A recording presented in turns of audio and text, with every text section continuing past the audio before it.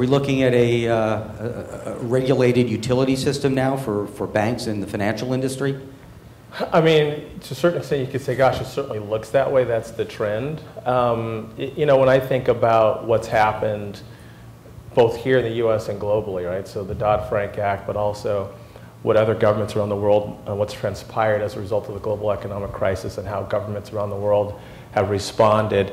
You know, I think of governmental action in three ways: regulation, supervision, and enforcement.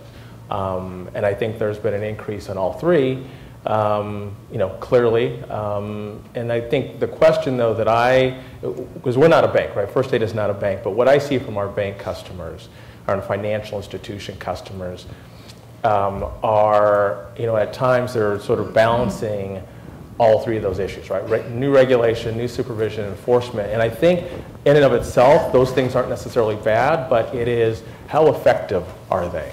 Because I think there's at times, you know, our governments at times can have it, like during the financial crisis, right? You feel like, gosh, they got to act or react to something. What I always get to is, you know, what are the root causes of what happened? And maybe it's not a regulation issue. Maybe it's more of an enforcement issue. I don't know, and you know, but I do think at times we all have to work with our governments to say, let's take a step back and understand what is the specific issue at hand. Well, let me ask you this. Did Dodd-Frank get to those root causes? Probably in some areas and probably not in others. I think it's, you know, because it's such a broad, massive law, right? And so I think in some areas maybe it did, but in some areas I think it didn't.